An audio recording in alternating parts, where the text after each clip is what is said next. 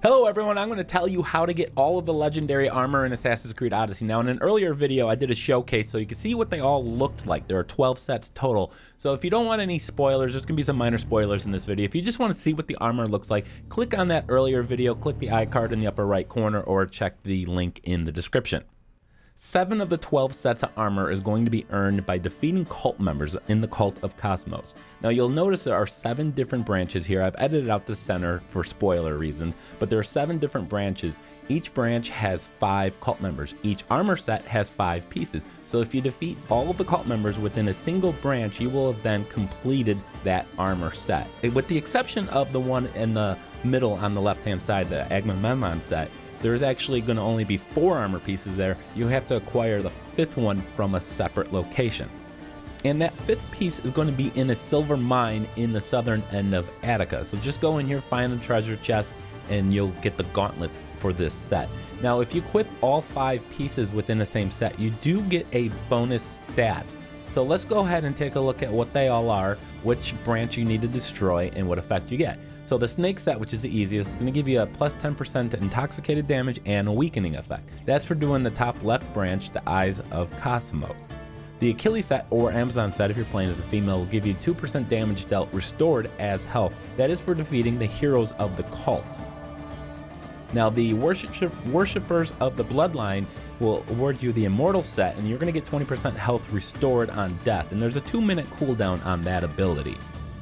The Pirate set is for defeating all of the cult members of the gods of the Aegean Sea. You're going to get a 15% damage with assassin abilities when you equip all 5 pieces. The Spartan War Hero set is for the Peloponnesian League, and that is going to give you a plus 15% damage with the warrior abilities. Now the Athenian War Hero is for defeating all the members of the Delian League, and you're going to get an ability of having all arrows piercing shields. Now the Agamemnon set is for defeating the Silver Vein branch, and that is going to give you a plus 50% to the burning rate. So that is all the armor and all the abilities when you equip all 5 of them as part of the Cult of Kosmos, plus of course the 1 random chest one.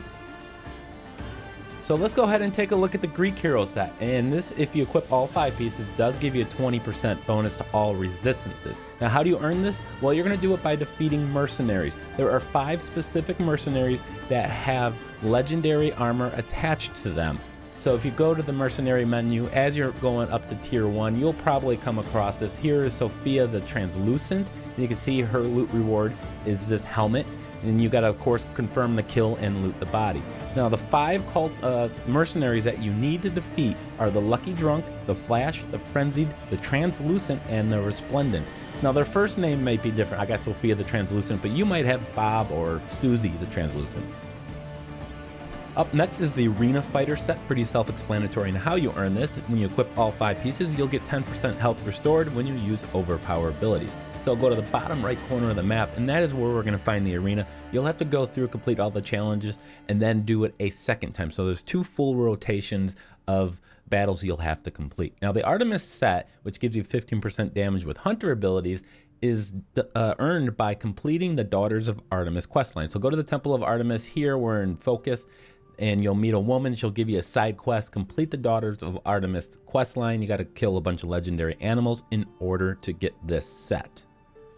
Now up next is the Pilgrim set. For this, we need to loot 5 specific treasure chests around the world. So let me just show you where the temples are located. They're all in temples, starting off with the Acropolis of Argos in Argolis, and then the Temple of Athena. This is in Laconia in Sparta.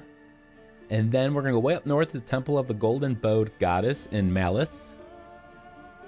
Also have one in Attica at the Eleusis Telestronian. And then the Temple of Britomartis in Masara. So just go to those, find the treasure chest, and you'll get those set. Now the final one is a Demigod set.